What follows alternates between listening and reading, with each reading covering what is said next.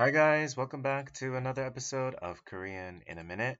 And today's phrase is a request from Abby, who wants to learn how to say, could I get some water? Could I or can I get some water? And in Korean, it's 물 좀 주세요.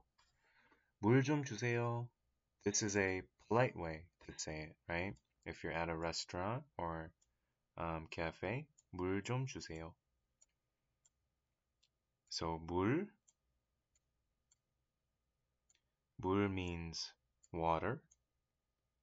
물 좀, 좀.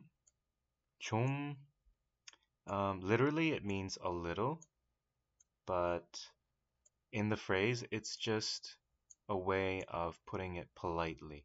So if you say 좀, it's like please, or can I, or could I. So 물 좀, and then 주세,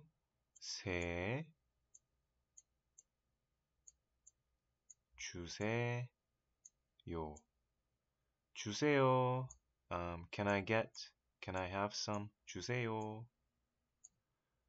물 좀 주세요. 물 좀 주세요.